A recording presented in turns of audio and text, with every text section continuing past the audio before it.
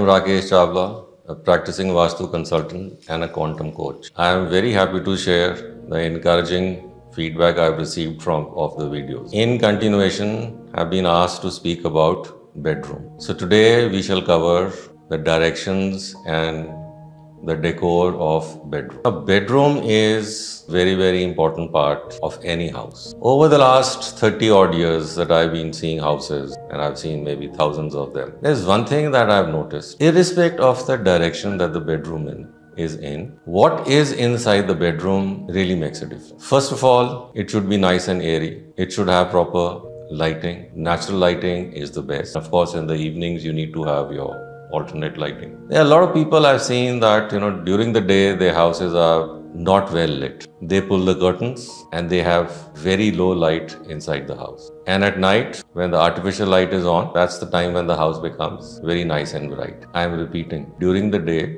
the curtains are drawn and there is very little light inside the room, especially the bedroom. And in the evening or at night, when artificial light comes on, then the house is very well lit. What did you make out of this? Such houses are reversing the biorhythm. There is darkness during the day and there is brightness at night. Health will always be at stake, and it always is wherever I have seen this phenomenon. So, irrespective of the direction, I am repeating, irrespective of the direction your bedroom is in, make sure there is enough natural light during the day and you have complementary light at night, or the alternate light sources which you have, they are there at night. And even at night when you're sitting in the room, it should not be gloomy unless and until you're watching a movie. Now, when I say a movie, of course that means television. Bedrooms which have no TV have more happiness inside. I repeat, bedrooms that have no television has more happiness. But today, every house, every bedroom, there is a television. When families are small, they normally have one television, and that is in the lobby or the family lounge. And as kids grow up, their desires to watch movies or their wants of the movies are very different from what the parents want to watch. So they want a TV in their room. Parents have a separate television. Children, they have their own television. Such places, the family bonding is there, but a disconnect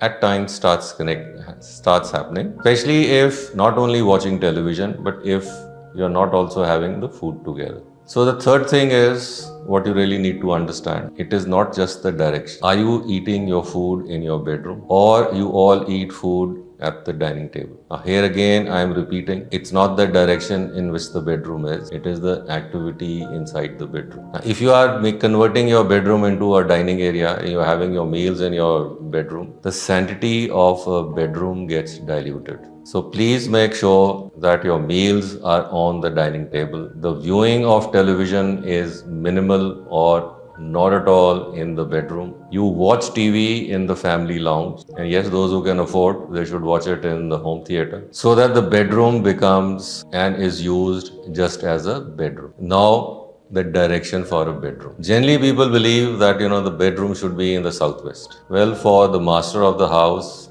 it is the southwest. But when you have parents also with you, southwest is said to be the zone of Pitra, the zone of your ancestors. So while your parents are with you, I would suggest that they should be assigned the southwest. They should be in the southwest. Even if you are the earning member or the highest earning member of the family, you can choose a direction depending upon the nature of your work. A southwest bedroom helps to bring together the family. It helps in forming relationship and in binding the relationship. Normally, I have seen that people who are doing well, they have no time for binding relationships. They are staying in the southwest. They are so occupied and they are so much wedded to their jobs or their professions that having a bedroom in the southwest, they are not doing justice, neither to themselves nor to other members of the family. Having said that, a bedroom, whether it is in the west or northwest, even north or northeast, east or southeast, even south, all directions are good. It is not just the location of the bedroom that one is worried about. It is the location of the attached bath to that bedroom. That is what causes concern. For example, if you have a bedroom in, let's say, the north, and your toilet happens to come in the northeast, that is not acceptable. That is something which is very avoidable. Likewise, if you have a bedroom in, let's say, in the southwest, and your toilet, especially the WC, comes in the west of southwest. You can never be happy in such a scenario. So I repeat, and please understand and listen carefully. It is not just the direction of the bedroom that everyone focuses on. More important is the direction of the toilet which is attached to that bedroom, and where does the WC in that toilet falls upon, which is the zone in which the toilet is. More often than not, I have found that it is the wrong placement of the toilet that takes away the good energies of the bedroom, irrespective of the direction that it is in. And there are so many houses. There are so many houses where the master's bedroom, in spite of being in the southwest, there is no happiness, there is no good health, essentially because the toilet gets placed in a wrong zone on a wrong meridian. So, to sum up, I would say directions are important. At the same time, the natural flow, the happiness, the light, eating habits, your TV viewing, all this, they make a big difference. So don't just fall for, or don't just go for the direction the bedroom is in. Go for the whole package, the complete package, where it is not just the direction of the bedroom, but the natural elements and how they are imbibed in the bedroom, and how happy are you in your bedroom. And if you've liked the video, and please do like, subscribe, and do share it. Thank you very much.